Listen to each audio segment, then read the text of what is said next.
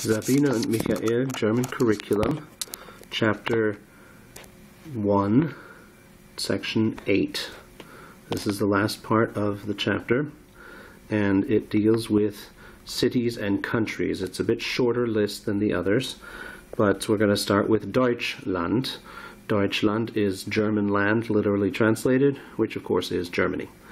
Österreich, the word Reich means kingdom or empire, and Öster has to do with what it would translate as is called Austria. Die Schweiz, it has a D in front of it, like the Switzerland. Not really quite sure why. There are a few countries that have that. Switzerland, in any case, die Schweiz. Liechtenstein is the same. It means lighted stone. Berlin is the same, and it's Berlin, and that's the German capital, of course, also my hometown, and it is in the northeast of Germany. München is Munich, and that is in the southern Germany, where the Oktoberfest is. And Hamburg is called Hamburg, of course, the famous meat and bread comes from there, of course. Hamburger Fleisch, which same, it's Hamburg, whatever, and that is northern Germany. And Frankfurt is Frankfurt, of course, and that is in western Germany. Also, they were famous, English name Frankfurters, or Franks for sausages, hot dogs, whatever. Köln is Cologne, and as the names might hint at here, they invented, but at least they're very famous for, the male version of perfume, which is called cologne.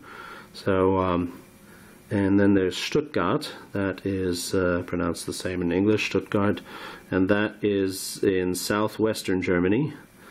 Then there is Europa, that is the continent, which of course is Europe.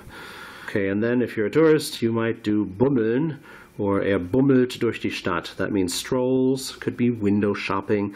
In any case, not a very fast walk. Then there's lauft und läuft, and laufen, that means walks, walking, and all that sort of thing. Now, laufen can also mean running. However, if you're talking about being a tourist, it's probably not.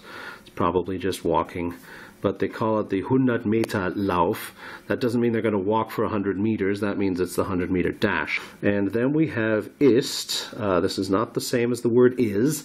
This has two S's because it comes from the word essen, which is eating. And est then is when someone tells you to eat.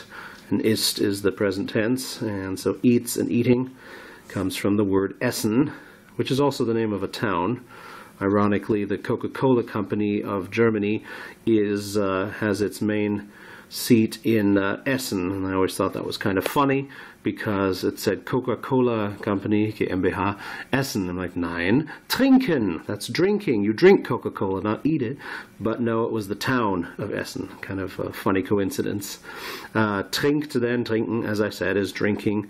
And that's it for this chapter and for this section.